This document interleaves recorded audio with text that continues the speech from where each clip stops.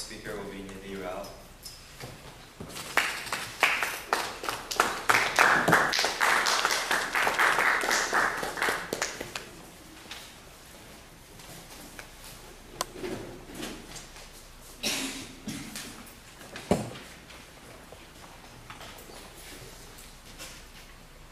Look at what I'm holding up.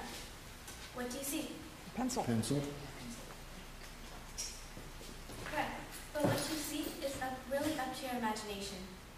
It could be Harry Potter's wand. It could even be Percy Jackson's sword. Maybe even Ruth from Hunger Games' dagger.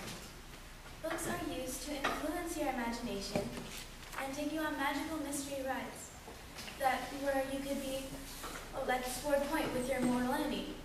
Or maybe following the minds of people that know too much about your plans for world domination. Oops.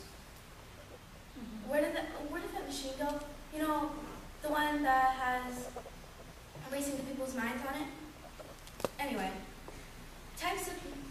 it depends on what you like. There are different types of books to fit your interests.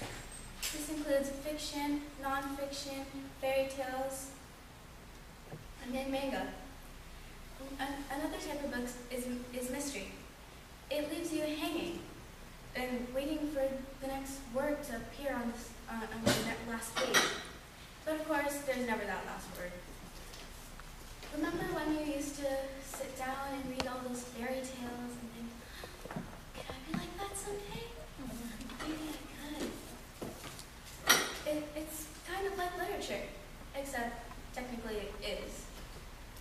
Imagination is endless, but yet books leave you wanting more, craving it. This is a quote from the famous Nidhi R. You should read her books one day. Now close your eyes. What do you think of when you see this?